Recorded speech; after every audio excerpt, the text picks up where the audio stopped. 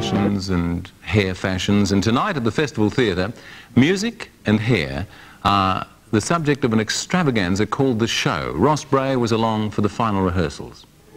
Right now, the final rehearsal touches are being made to a show about hair and rock music.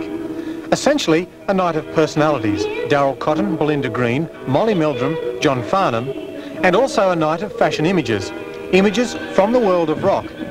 Images that are more and more being reflected in our own urban lifestyles.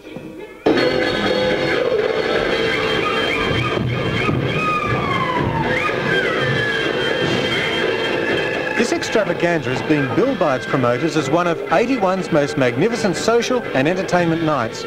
Produced by Patrick O'Rourke, Hairdressers. It's hair from the point of view that the players in the show have their hair done, but it's not necessarily a hair show like the ones put on by a lot of the hairdressing companies. This is essentially something to highlight sort of hairstyles? Yeah, and mainly on the influences the big image makers of rock have had on the hair industry, sort of from the influence of clothes and hair fashion and such over the years. Is this the reason that you've decided to set it into a rock show? Yeah, I sort of wanted to do something fairly commercial that appealed to the public rather than to hairdressers. So, sort of putting together the ingredients we have, I sort of tried to get a mass appeal that sort of highlighted hairdressing at the same time. Is it based on any fantasy? Yeah, probably a fantasy I had to sort of bringing to life my own sort of the videos that you see on a lot of the pop shows and things around at the moment.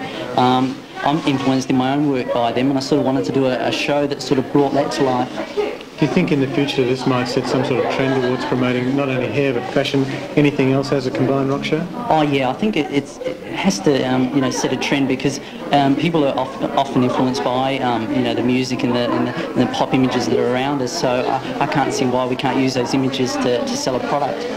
Is it going to be a sort of promotion that will pay for itself? Well, I don't know if it will pay for itself as far as on the night, but I think people after seeing it will be surprised by the talents of, you know, what a hairdressing salon can put out. So hopefully they should leave tonight with a good idea on the sort of work that we do in the salon. If you had to describe what people would see on the night, how would you describe it?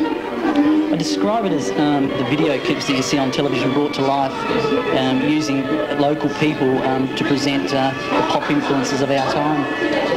If rock music and hairstyles aren't enough, there's also a dash of ballet. By the look of these rehearsals, it may be something new in hair promotion, or something different in musical entertainment. At this stage, nobody's too sure.